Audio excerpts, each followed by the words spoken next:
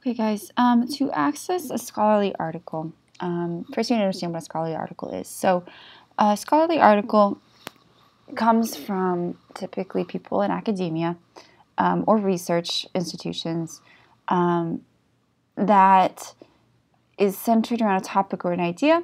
When you have professors at colleges, their primary work is not necessarily in teaching, it's in research.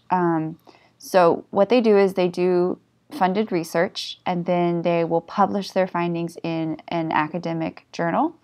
And this covers all types of fields. There's psychology and anthropology and science and mathematics and literature, art, everything. So within each field, there's thousands and thousands and thousands of journals. So to help kind of sift through all of these different journals, there's a number of databases which kind of help organize all of this material. So I'm going to show you guys how to find a scholarly article using the Garden City Library databases. So when you go onto the gc3library.com, you'll log in, you'll see there's, go over to databases, you'll click on EBSCOhost. Academic Search Premier, EBSCO, and JSTOR are typically the top ones that are used for English. So you'll go in and you'll log in, and then you will click on EBSCO Research Databases. Within this, you'll see there's a whole list of databases you can choose from. I suggest doing Academic Search Premier, or EBSCO, or JSTOR if they have it. But not every institution uses the same databases, so I'm going to look really quick. We do have an EBSCOhost here that you guys can use. We also have, I think we have, no, we don't have JSTOR. So we're going to use Academic Search Premier. You're going to click into that database. Now, Academic Search Premier, the way you can search is by a number of different things. You can search by author, you can search by keyword, or you could search by title of the work. So say I want to do Edgar Allan Poe. I could type Edgar Allan Poe. And a number of topics would come up. I see there's all kinds of things. There's academic journal articles, there's periodicals, there's videos, there's reviews. So I need to narrow this down. So I might narrow my search just to academic journals. And I see there's a number of different things that we could talk about. We could talk about the democracy and death of Edgar Allan Poe, so the figure himself. We can see informed consent in an Edgar Allan Poe tale. All of this sounds very interesting, but what if it has nothing to do with what I want to talk about? Then I might go back and I might look at Edgar Allan Poe, and you see a whole list of things kind of pop up. You could look at the ideas of mental illness in his works, and this might come up with a different set. So this is Edgar Allan Poe's Telltale Start, Poe in Russia, The Mask of Red Death. There's a number of different things here. So again, I'm going to refine my search to academic journals only, and I'm going to see what I come up with. And I look through and I see that it's not quite what I want. So say I wanted to do Telltale Heart. And again, a number of things pop up to kind of suggest ideas for you. You could do Telltale Heart, say, and Insanity. So say I wanted to do let me see what else comes up on Telltale Heart. I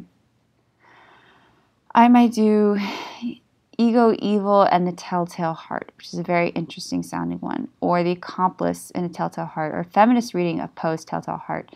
So if I click in and I start reading, there's a number of things I want you guys to notice.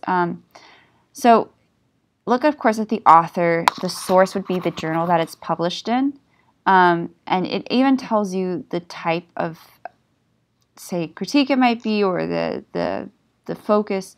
But most journal articles will provide an abstract at the top, so you don't have to waste your time reading through it with it not being the right article for you.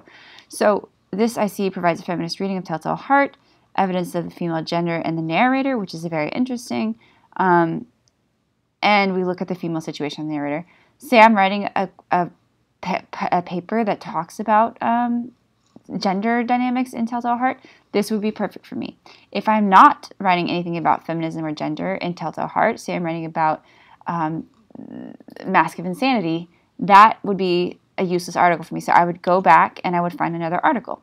But say I want to read this article. I'm going to look at the PDF text, and it's going to let me read the contents, the full contents. Now, here's the thing. Journal articles, as you can see, can be incredibly long. Some of them are just a couple pages. Some of them are 30 pages. So if I don't have the time to, say, read an entire article, what is typically done is you do a skimming or a speed reading of the article. So you'll kind of skim through, and I'll see sexual identity, discrimination features prominently in masculine readings. Okay, this sounds interesting. This could be something that I would want.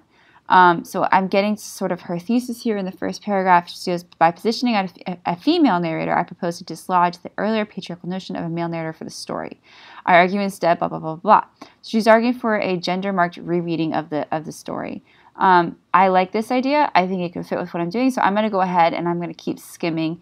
And what I'm going to be looking for are key areas where what the author is saying can be used as support for my own argument. So say I find a good passage in here as I'm kind of skimming and I see something that's talking about displacement. This is a great idea. I'm going to use some of this and I'm going to kind of read this in depth, but I may not read everything in depth. I might look down and see that something that we're talking about Lacan's theory, this Oedipal myth. The Oedipal myth is nothing that I want to talk about. I'm not going to use it.